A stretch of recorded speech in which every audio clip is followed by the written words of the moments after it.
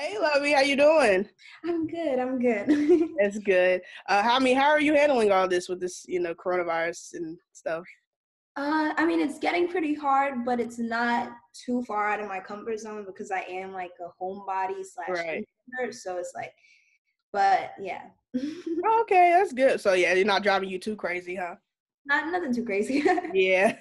Well, Selah and the Spades, I just had so much fun with that movie. It was so good.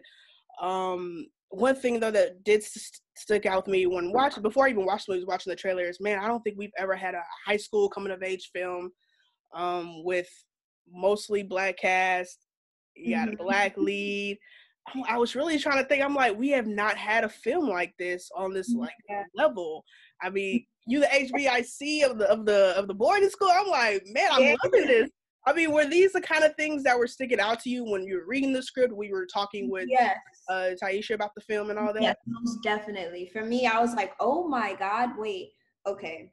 Black kids at a boarding school, like Yeah. I've seen that, and like I need to see that because we don't usually have that much freedom, Right. to, like do what white kids do with the boarding school freedom. So I wanted to see that kind of like take form.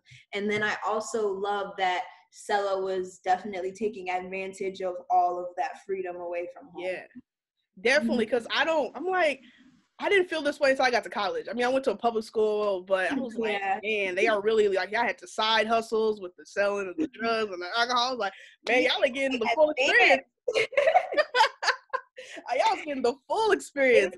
Really in college for sure. They was living the college life. Yeah. Yes, at a very young age. You of course you play Selah. Selah, she's the head of the spades. She's the head of the school. Basically, you have all this power. People love you, or know you. They love you. They want to be you. Yeah. That it girl for them.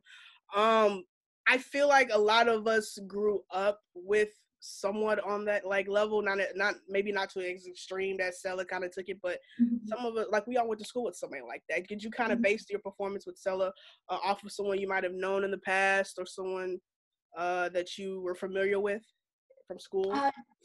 Not really anyone I was familiar with, but the feelings I was like, emotions I was familiar with more so, because I knew that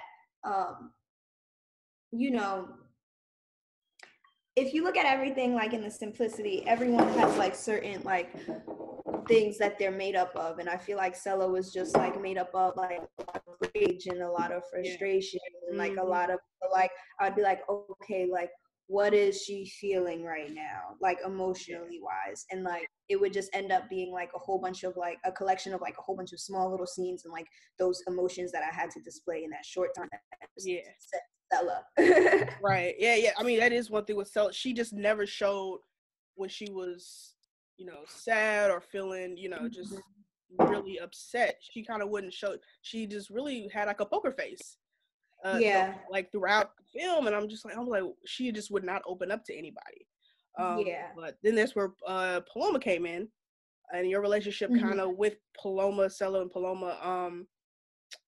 How to say this without giving too much away. So I'm curious of if she went into it as someone with good intentions to actually have her, okay, like I see her as somebody who can take like my seat, somebody who can be my successor. Did you think that she came into the situation with good intentions? I'd say that, yeah. I definitely think Selah had good intentions with Paloma. I also think that I just feel like she was desperate, Selah, she wasn't ready to graduate. She wasn't ready to kind of give up her power. Yeah. And she didn't find anybody that like really met her standards until like she saw someone who was kind of reminded her of her younger, like, that was a little more vulnerable and didn't have all of the power yet. Yeah. So I definitely feel like that's why they do have that relationship that kind of reflects the teacher situation too. Yeah. It was very. I just love like the dynamics between you and Paloma. I mean, with Selah, Paloma, Celeste O'Connor. I mean, I'm assuming your guys' relationship off camera wasn't as intense as it kind of was on camera. Prepping for those scenes. I mean, what was the what was the vibe like, between you two, between you and Celeste? It was easy to like play those roles only because we were very vulnerable with each other in real Right. life, and we kept saying like while we were filming like there must be like some cameras around because they definitely are hang out, and they're saying that it's work, but it's not. Like we're really just hanging out. Yeah. So Yeah, so yeah. it was kind of like that. So like just working with her, it was just like easy because I'll just be like, yeah, so this is what I'm thinking like for the scene, and she'll like come to me, and like we both respect each other's like views and like how like where we're coming from. So it just made everything so lovely. And also what I loved about the cast in Mm-hmm. this is like the relationships that you see on the screen, it's kind of like that on the other side of the spectrum in like real life. So like not me, Selah and Maxie, they were Yeah. supposed to be like these lifelong friends, kind of Yeah. like almost like sister. They know each other, she trusts him, and it was kind of easy for me and Jarrell to play that because me and Jarrell grew up in the Bronx, like one train stop away from each other. Like we kind of had the same childhood growing up, and it was kind of easy to relate to each other. And then Celeste, like coming from Maryland and kind of just trying to like see what this like fast-paced New York lifestyle humor is like. Well, it kind of just translated really well.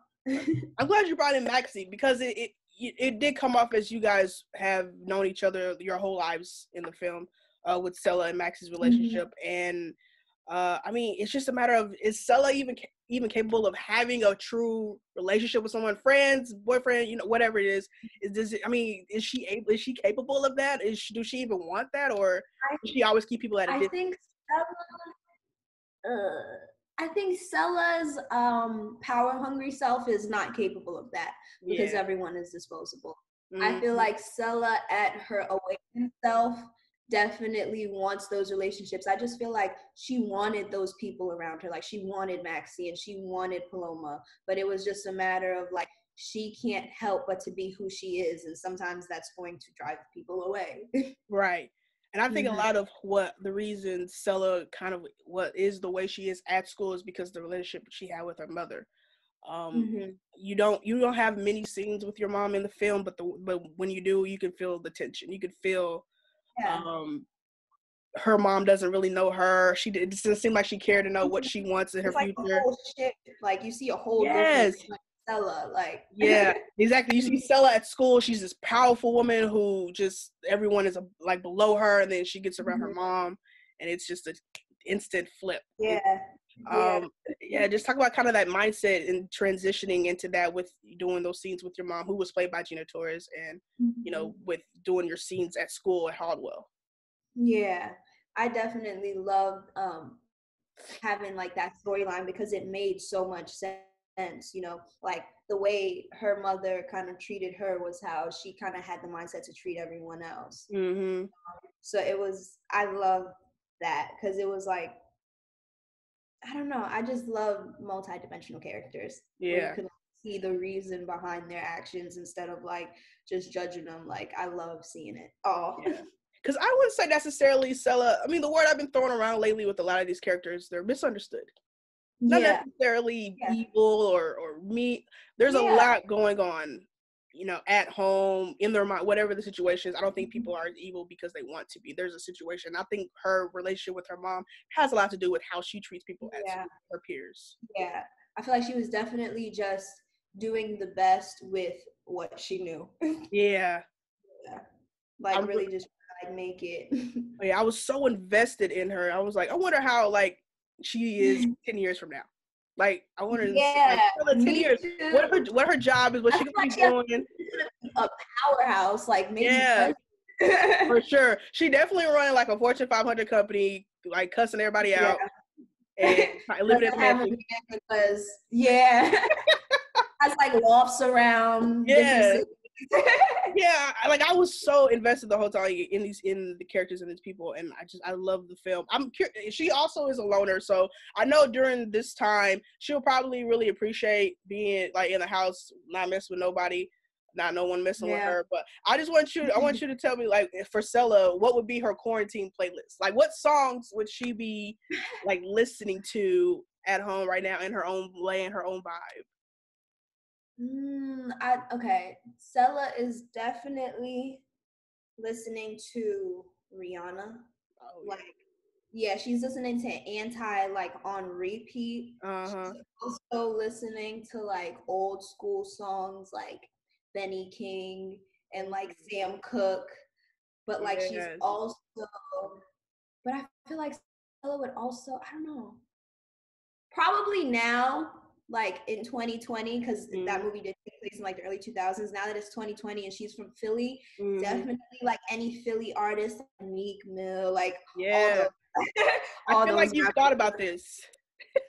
Well, I do think about music a lot, like with Yeah. my characters. Like whenever I audition for a role and I really want that role, I'm like, okay, I'm making a playlist for this character right now. So I have a playlist for like every character I've ever played, and I just like put it in, and I'm like. So yeah, are you so you're just like, don't wait when you listen to your music on Sarah, you're like, just don't bother me right now. Hold on, I'm getting in my zone. As long as it's just on, like it just has Oh, to like okay. be on, like I just have to like start getting into like the vibe, and then I'll just like feel like that energy of like the character. Okay. But like it could be like while I'm cooking breakfast or while I'm stretching Mm-hmm. my ham or something. Okay. Yeah. So I mean, the last thing that I have really is I do this thing called 3 words. So if you just describe the movie in 3 words, it could be a sentence, like it could be adjectives, whatever, just 3 words to describe Selah and the Spades. This is a good one. This is Yeah. a good one. It's tough. I know, because I tried to do it myself, but I couldn't do it. It is Black. Yes. It is empowering. Yes. And it is enlightening. Yeah. I like that. I like that. Those are 3 good ones. I love Yeah. you. You're incredible. That was hard. I was like, the music one was good, and then you were like the 3 words. You was like, "Ooh, hold on." Lovie, you're incredible. You're amazing in this film. Really. I mean, I'm telling everybody about it. I'm telling everyone's excited. A lot of my family are excited to see it. So yeah, I'm excited for your future too. I know you're just kind of getting going a little bit, so I'm excited to see what happens to you in the future. And congrats with everything with Greenleaf and all that, man. And I can't wait to see more stuff from you. Thank you. So I hope you enjoy your day. That's so much. You too. Thank you for talking with me. It was awesome. Anytime. Thank you. Have a good one.